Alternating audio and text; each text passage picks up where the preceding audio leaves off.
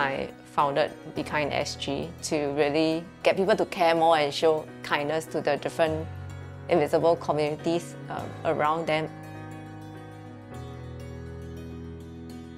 At the beginning of February 2020, all our volunteering activities had to stop.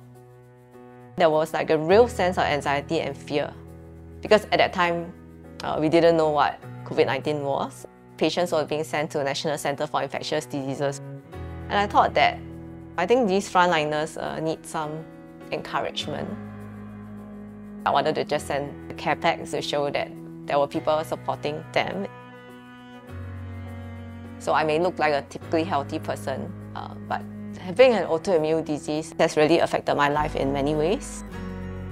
I tend to do a lot of things by myself, but I learned that one person cannot do everything. There are a lot of people who are willing to help, but they have to know that you need help.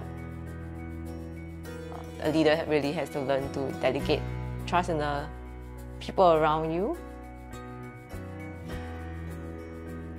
Prioritizing my own self-care and mental well-being gives me more energy and motivation to go on. Self-care to me means always resetting myself to a place of groundedness and to remember why I started out on this journey.